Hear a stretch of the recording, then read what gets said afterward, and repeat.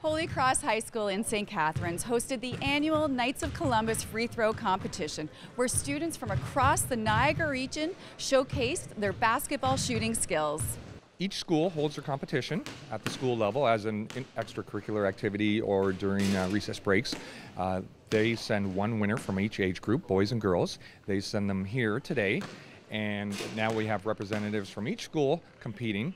What they do is they get 3 warm-up shots, and then they have 15 consecutive shots. And from here, the top 5 winners earn trophies and advance to the next level of competition 2 weeks from now, where they will shoot 25 baskets. And as co-chair, why do you feel this is an important event to support? You know, with Knights of Columbus, we are involved with a lot of charitable organizations and fundraising activities. This is one opportunity to give back to the community. It's great to support students, and we look forward to having students, parents come back each year for this event. And what do you love about basketball so much? You know what, myself, I love just the friendly competition, the spirit of competition between these students. You see a lot of them coming together, competing with each other. A lot of them play basketball outside of school and on travel teams, and it's great seeing them involved with friendly competition here. So Peyton, you just finished the competition. How did you do?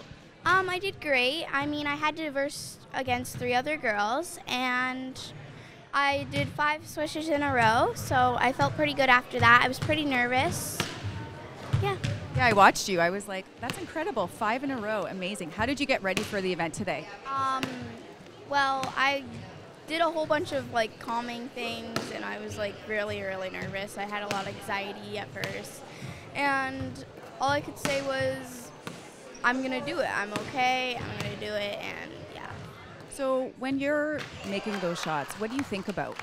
I think about happy thoughts, like my family and my friends and everything I love, and yeah. You just finished the competition. How did you do? I got 10 shots in the basket. I had to shoot 15. Wow, so 10 out of 15 is not bad. What did you do to get ready for today? At school, my gym teacher, he always said at recesses you could come practice. So, and some of the 8th graders showed me how to shoot better. And before I came here, I was all prepared. And what do you want to say to your friends watching this right now? Thank you for helping me get better at basketball.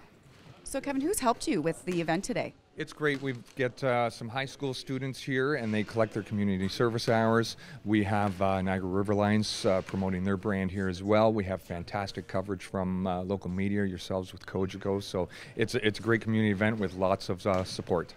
And so for the students that qualify, what's next for them?